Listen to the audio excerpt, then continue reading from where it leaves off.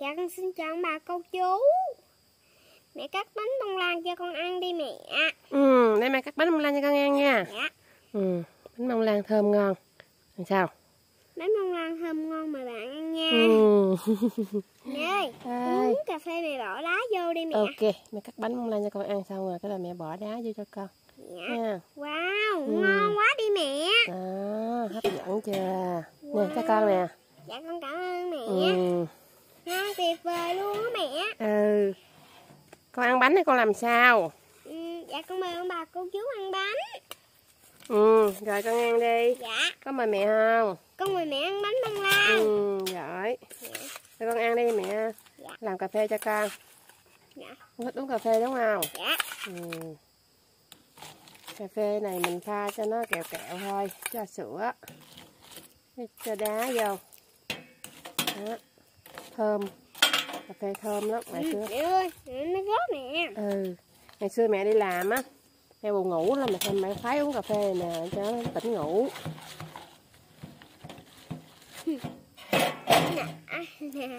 Con yêu mẹ quá không? Hồi đó mẹ đi làm, mẹ làm ca đêm á, mẹ thức đêm từ 7 giờ rưỡi tối tới 7 rưỡi sáng, là 12 tiếng luôn á, là phải có cà phê này nè mới trị nổi thôi, mới trị nổi con virus buồn ngủ thôi. Bây giờ mẹ cũng ghiền cà phê lắm. Bây giờ con cũng giống mẹ luôn, cũng khoái uống cà phê. Đó, nhà ngoại con uống cà phê luôn. Con vậy con chờ ngoại uống cà phê với con á. Con chờ ngoại uống rồi con mới uống đúng không? Dạ.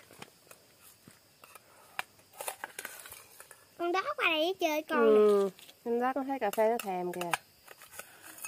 Đó, cho nhiều đá rồi nó. Bánh bông lan ngon không con? Dạ ngon. Ăn xong rồi uống cà phê. Dạ. Đất ơi Đất, ở trong khác đây Đất. Ngồi đây chi vậy Đất? Nó ngồi cạnh bên mẹ chơi á. Con thấy con ăn bánh nó thèm á. Đó, thấy chưa? Đó. Đi đâu cũng đi theo hết trơn luôn á. Ngon quá mẹ. Bánh bông lan khổng lồ luôn. Dạ. Mẹ cũng ăn miếng coi. Dạ. Mẹ ăn thử ngon không? Ngon lắm mẹ Ngon ơi. lắm. Bánh bông lan này nó vừa ăn nó vừa mềm mềm, béo béo. Bánh bông lan khổng lồ luôn á mẹ.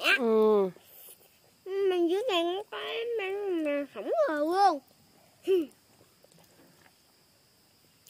Hai cái cũng là ba bánh bông lan khổng lồ luôn á mẹ.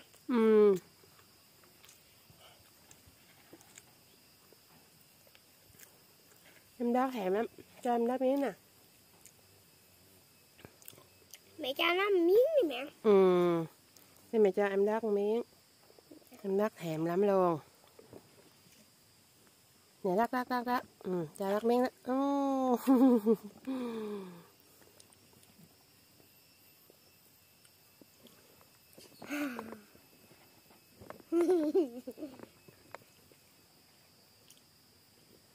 Vừa ăn vừa uống cà phê.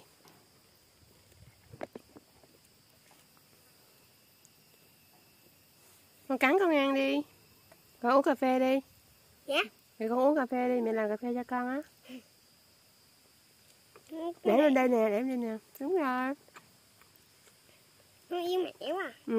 Thì làm cà phê cho con uống, con yêu mẹ. Con bưng lên đi. Để mẹ để xuống đây. Đó. Mẹ có uống cà phê không? Thôi mình để dành cho con á. Ngon đó mẹ. Ngon tuyệt vời luôn. Cho con thử nó có ngon không nha mẹ. Con thử em. Nè Đất.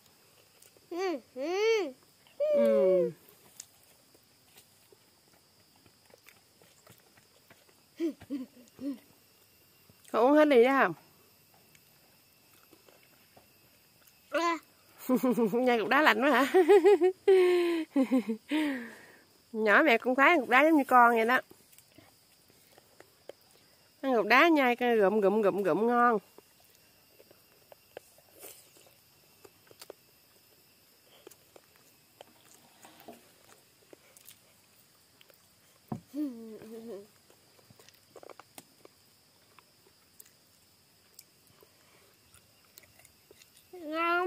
Hả? Ngon không mẹ? Ngon không? Ăn cái bánh bông lan. Ừ, con ăn đi. Bánh bông lan nho khô. Ngon hết sảy luôn mẹ.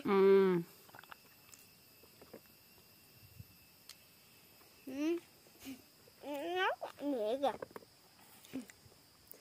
Nó nhìn con á.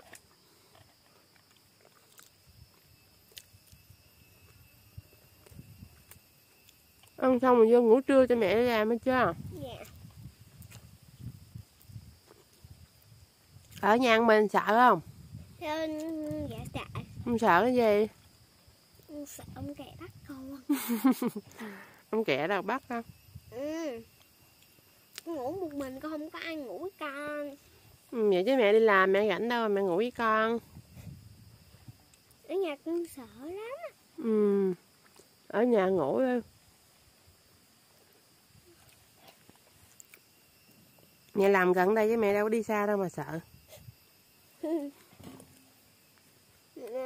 Con ngủ mẹ có thấy con ngủ ngon là không? Có. Con ngủ con nhắm mắt không là mẹ không thấy đâu.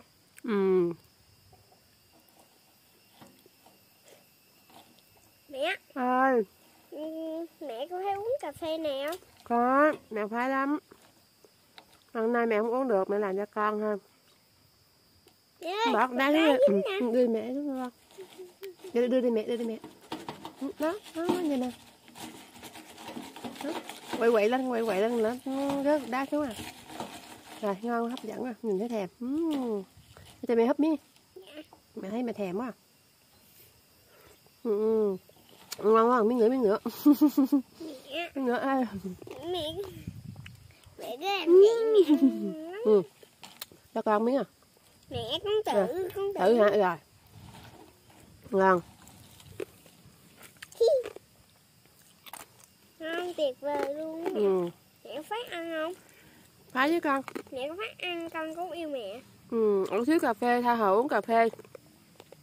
Mà nói vậy thôi chứ con nhỏ uống ít thôi chứ không uống nhiều không tốt hết chứ. Dạ. Lâu lâu cho con uống miếng vậy thôi.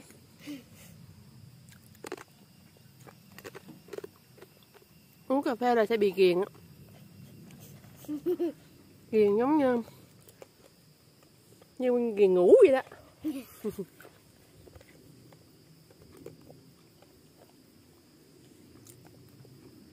Hồi nhỏ mẹ phải uống cái cà phê này nè. Hồi nhỏ mẹ làm có cà phê uống. Nó mỗi ngày Tết á. Chỉ có Tết mới được uống thôi. Tết bà ngoại mới mua sữa, mua cà phê về cho làm cho ly. Cho cậu 2 ly, mẹ ly với má ly. Chứ còn ngày thường không bao giờ có được ly cà phê mà uống. Hồi đó ông bà ngoại nghèo lắm. Chỉ muốn ăn cái gì cũng đợi mấy ngày Tết thôi. Ngày thường không có gì đâu ăn. Không phải được như con bây giờ muốn ăn cái gì cũng có đâu. Con cũng muốn có một ly luôn.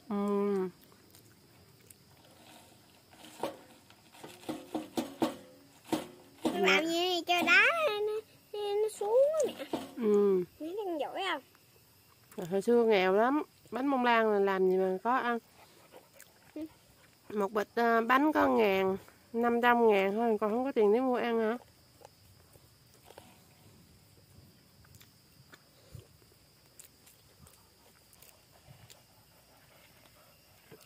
Nhìn gì vậy đó? Nó thèm chảy miếng á.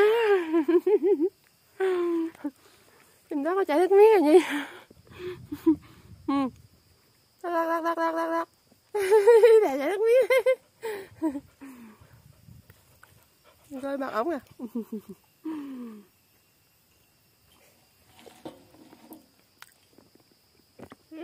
Hai.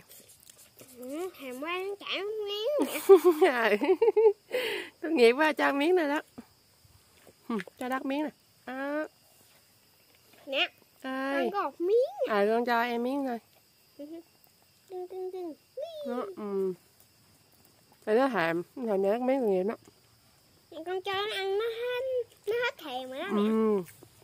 Mẹ thấy con giỏi, nó con yêu mẹ với con nữa. Giỏi.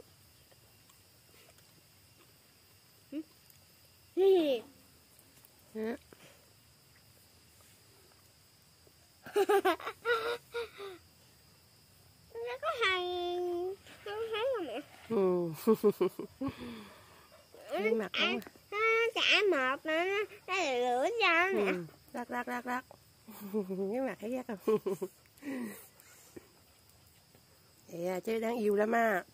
Cưng lắm luôn á. Chó này của bác Hai nè, chứ đâu phải của mình nữa đúng không Nhi? Dạ. Bác Hai vậy mà nó qua đây nó ở đây nè. Nó qua đi chơi lúc khác nó về. Qua chơi với con á. Dạ. Cái nhà mình đâu có nuôi chó đâu, nhà mình không có chỗ nuôi. Nuôi đi mất đi làm mà không có ai cho nó ăn. Nó đói tội nghiệp. Đúng không mẹ? Đúng rồi con.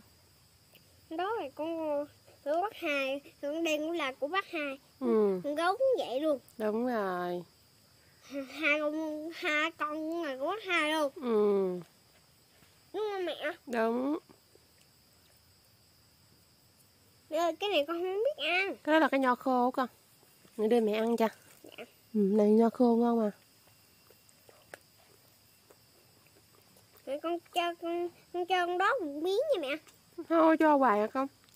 Một miếng thôi. Cho miếng nữa thôi nha. Dạ. Ui, nó thấy mẹ nó ăn luôn. Để xíu vô mẹ cho nó ăn cơm, mẹ còn miếng cơm trong nhà kìa. Với mấy cục xương á. Cho nó ăn lên nó thèm tội nghiệp đó. Thế con cho nó ăn miếng bánh này đó. Con uống cà phê đi. Dạ. Uống cà phê đi. Đó, đúng rồi con vụ vậy đó.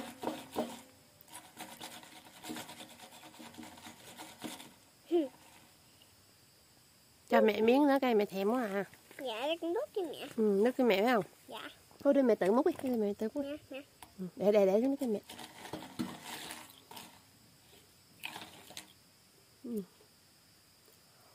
Một miếng nữa mẹ. Được rồi con. Ở miếng nữa đi. Uống không mất công điền.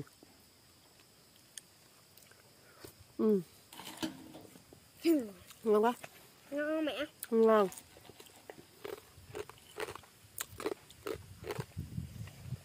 Mẹ phá ra cục đá đó.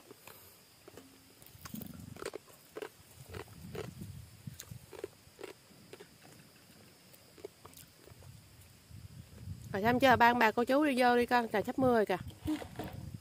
Đó. Gió hụ lên này đó. Gió hù lên mát đó mẹ. Rồi xong rồi đó mẹ. Dặn ba ông bà cô chú. Con chúc ông bà cô chú thì sức khỏe đăng ký kênh ủng hộ